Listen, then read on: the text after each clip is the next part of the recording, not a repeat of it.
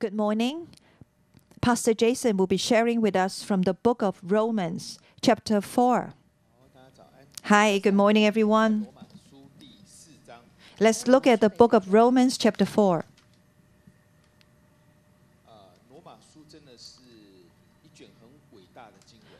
The book of Romans is a great scroll to us. When Paul talked to us about these contents, not only that he spoke to the Romans,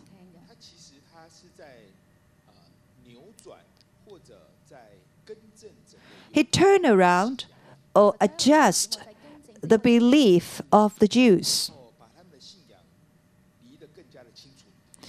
and then explain very clearly about the faith in God. So every book in the book of Romans is really wonderful. It's great. If it is not God who revealed to us, it's so difficult for man to say these words. Yesterday, we read chapter 3. Yesterday, we talked about circumcision. It's not useful at all. Even after circumcision, if you continue to sin, your behaviors continue to be like that. No one is righteous. It's useless. And even no one is good doing good. Not even one. And those in the flesh, nobody can be made righteous before God by the behavior. Chapter 3 talk about circumcision is useless because your behavior is wicked. No matter how good you've been doing, it's useless. This is what chapter 3 talked about. Now, today we come to chapter 4. The topic for chapter 4 is God credits you as righteous. So we've been thinking over from time to time.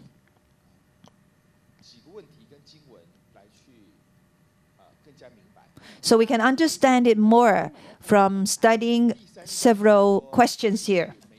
Chapter 3, it says that circumcision is useless. When it comes to chapter 4, it says, yes, I received circumcision.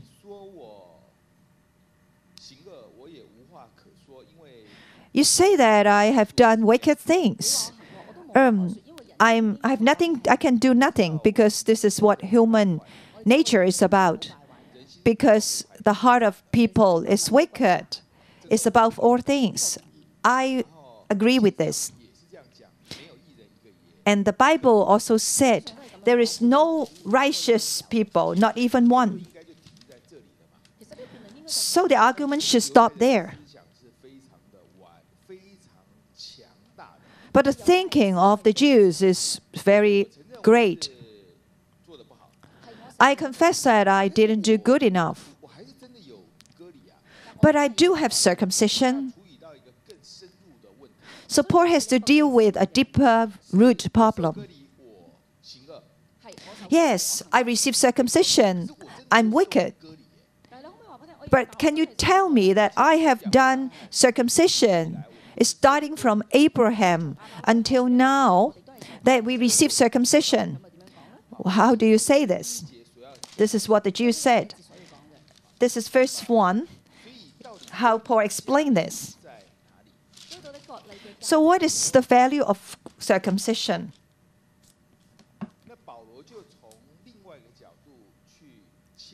From another angle, so Paul cut into this concept. The previous chapter explained that even we have circumcision, but people continue to do wicked things. But you're still under circumcision. So at the beginning of this chapter, of chapter 4, Paul told us what is the meaning of being blessed. That is in verse 6. David says the same thing when he speaks of the blessedness of the man to whom God credits righteousness apart from works. Verse 7, Blessed are they whose transgressions are forgiven, whose sins are covered. This is in Psalm 32.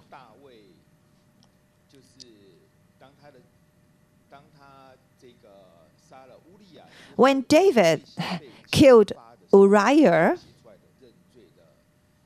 and this was being discovered, and he has written this psalm for the confession of his sins. He said, yes, God, I have greatly sinned against you, but if I can be forgiven, I'm blessed. Or we say that this person is blessed. And who's this person?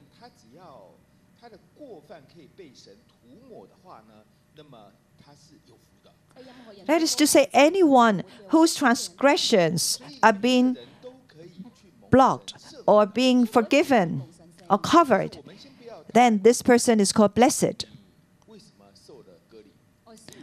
So let's not say why we receive circumcision first. So what you need is, you don't have to think whether you have received circumcision or not. Instead, you should think whether your sins could be forgiven. This is much better. The main point is you have to be forgiven. And we say that everyone has the chance to be forgiven. So this is how he explained clearly about this concept.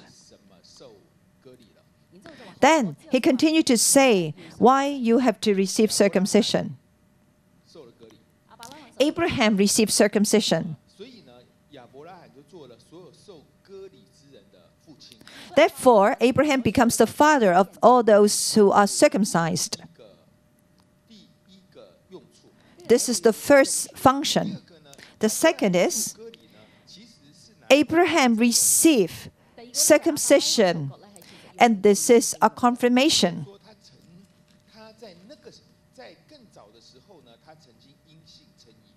And this sign shows us that earlier he was made righteous by God. So there is some value in circumcision.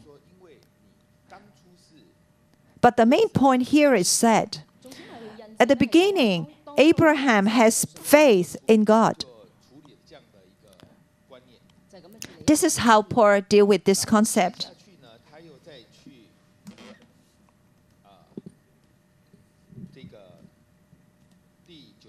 Then he went on to say in verse 9, is this blessedness only for the circumcised or also for the uncircumcised? The main point is whether we receive circumcision or not. The main point is man receive the blessing from God. Even though I have done a lot of wicked things, I have transgressions, but I need to be forgiven by God. I have to become this blessed person. This concept is right. And the Jews, they are troublemaker.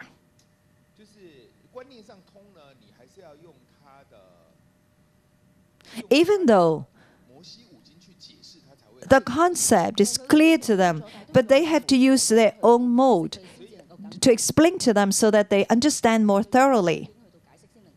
Used the four Moses, the four Gospel of Moses. Sorry, I might have make it confusing.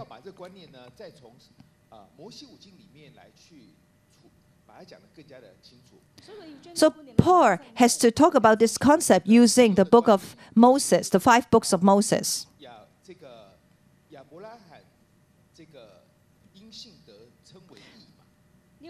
So the concept is Abraham was justified by faith.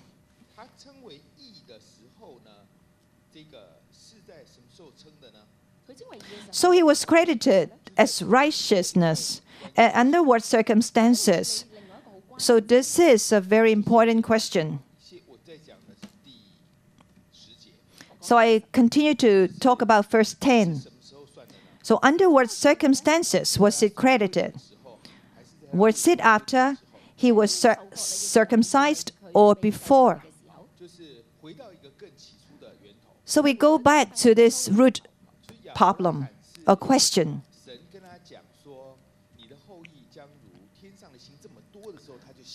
God once promised Abraham, your descendants will be as numerous as the star in the sky. And then God credited him as righteousness.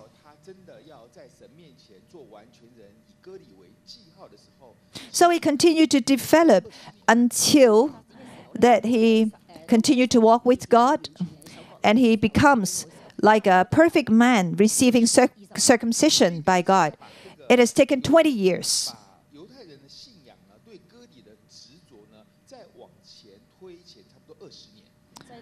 So it's just like the Jews, they hold on to circumcision.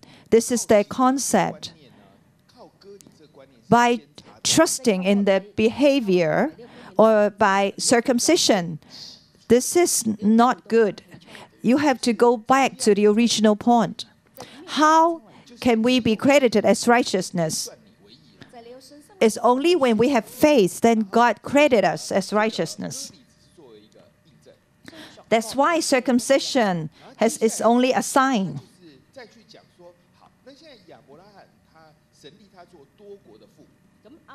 Then Abraham was made the father of all nations.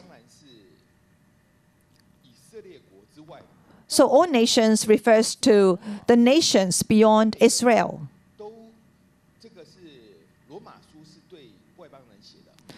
The book of Romans is written for the Gentiles. So we become people of all nations. And we can let Abraham become our father. How can we become the sons of Abraham? It's not by circumcision. Because all the Gentiles, they have not received circumcision, but we relied on the faith.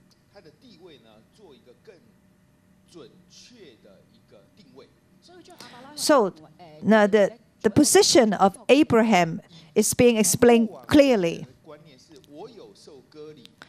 The concept of the Jews in the past is that I received circumcision and I am the Abraham's descendants and we are the people of God. Even though our nation has fallen and destroyed, and we are so proud of ourselves, God will surely care for us again. Why? Because we have the sign of making a covenant with God. We receive circumcision. That's why we are proud of ourselves. Our country has been destroyed for so many years and we're still good.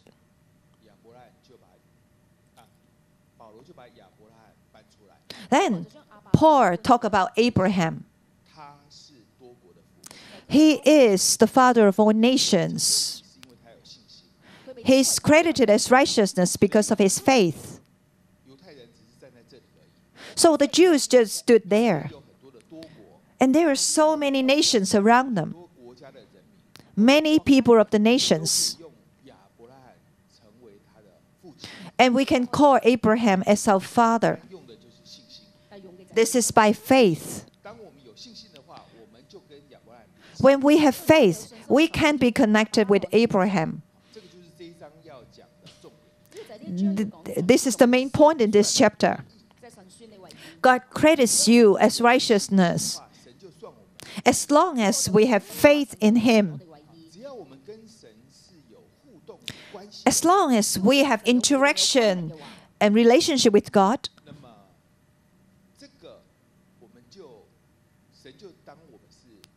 and God will say that we are righteous person.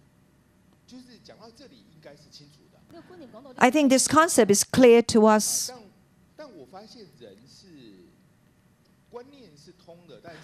When I discovered that the concept of man is clear, but other aspects or other areas cannot be very clear. On the one hand, you know that faith is important. But on the other hand, you want to rely on your behavior to become righteous.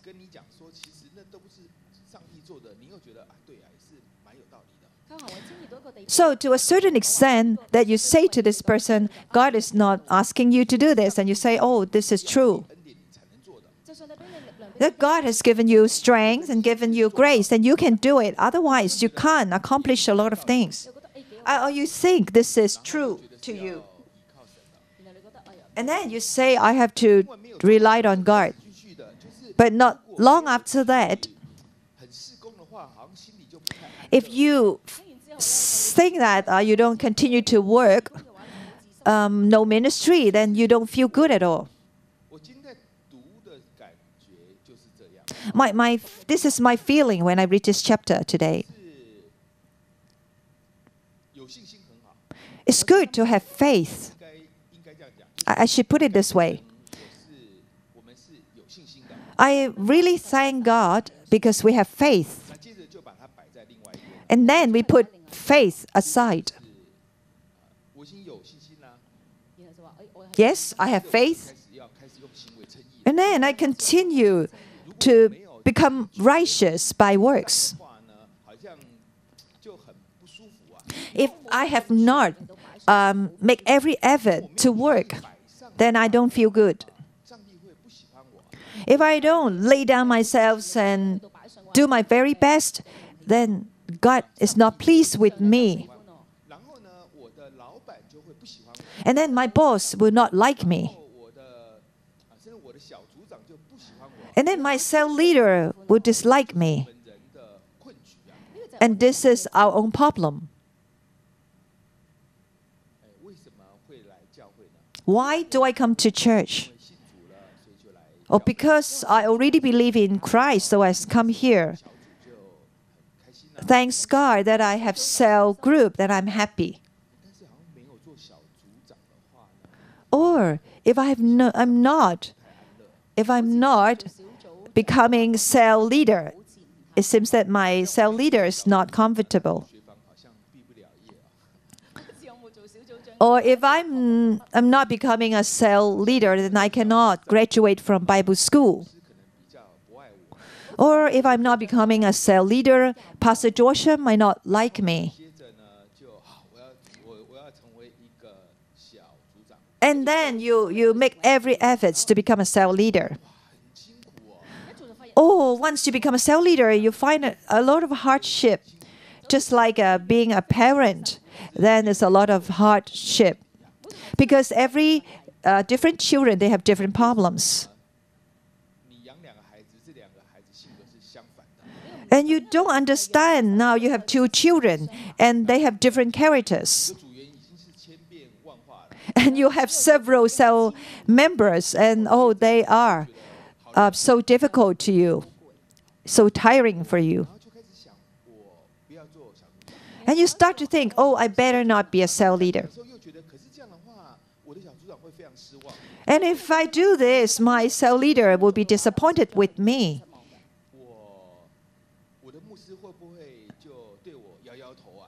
Will my pastor dislike me, displease me? And we continue to fall into such cycle. On the one hand, in my mind, I know we have to rely on faith, on my faith. Yes, I'm a Gentile. I receive God's grace. Oh, this is really good. Oh, if the Jews don't understand, oh, it doesn't matter. It's their own problem. But I could see it clearly. Yes, Abraham is the father of all nations. And I can follow him to be his sons and descendants, to be the descendants of faith. This concept is very correct. Then I don't need to change other people's concept. This concept is good to me. Then, as I continue to move forward, I made myself righteous by work. Then I have forgotten how come at the beginning when I came to the church, then I was very rejoicing. I remember there are two moments of time that I was so happy. Several days right after baptism. When I look at the world, everything seemed good. But as I'm used to it, then it seems that my passion died down. Another instant is after I was set free from healing and deliverance. And several days later, I feel really good. But after a while, it seems that every day is just more or less the same. And my joy can begin to disappear. And a lot of sufferings came. Because I was working in the marketplace, I have this pressure of meeting targets. Like in the cell group, I face a lot of confrontation with people. And then my joy disappeared gradually. Sometimes I went to visit patients with serious illness. Oh, you feel that? Oh, I better not think about all the negative things. It's good to have God. It's most important for me to believe in God. And after you went to the funeral service or visited patients in the hospital, then you feel your strength is renewed. But after a while, it seems that your joy is being stolen. I think as Gentiles or us, it's very easy for us to fall into such situations. To the Jews, it seems that their faith has fallen, leaving behind only circumcision. But then they continue to do wicked things. And you tell them, there is no one righteous, and they have nothing to say. Then they respond to you and say, yes, we do receive circumcision. I think it's useful. This is the problem of the Jews. It's the same to the Gentiles. The faith of the Gentiles will fall. We might have forgotten at the very beginning how we believe in Jesus, how we say the sinner's prayer. And they received Christ at that time. To our co-workers, at the beginning, how we responded to God's calling for a full-time ministry, we were so joyful. Or after being healed and delivered, then we have joy. However, we are more or less the same like the Jews. It's very easy that we have all our grace and joy fallen. We receive this grace from God and all these blessings. It's because of our faith. Because at the very beginning, we have overcome. This is by our faith. How can we continue to maintain our joy? We must continue to have faith in God. Continue to interact with God.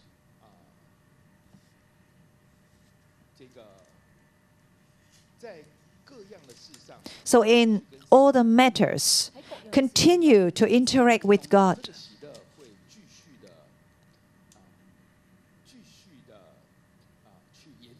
And this joy will continue.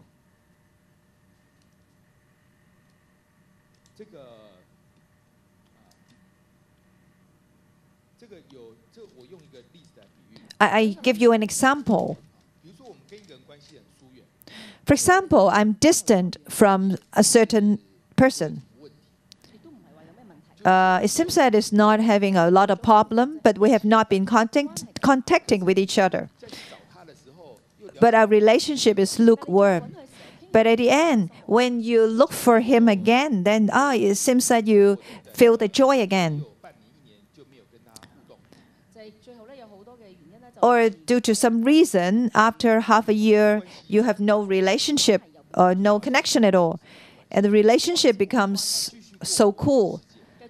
I continue to live my own life. Maybe that person is my primary school student. I have some memory, but not having relationship. It's the same when we interact with God. Once we have very good interaction with God, and this is by my faith. And we need to maintain this interaction. And once we believe in God, we have to continue believing in Him, because God will continue to lead us. Because Abraham said to God, you have to leave your household, your home country, your family, and you have to walk across the earth. And you will become father of all nations. So Abraham continued to interact with God. It's the same for us. We need to do this. We thank God because He credited us as righteousness because of our faith. And we need to maintain this faith. Continue to interact with God.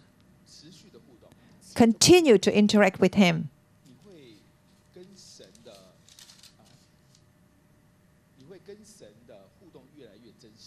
And your interaction with God will become more real. And your faith will not fall apart. Let's pray for God to help us.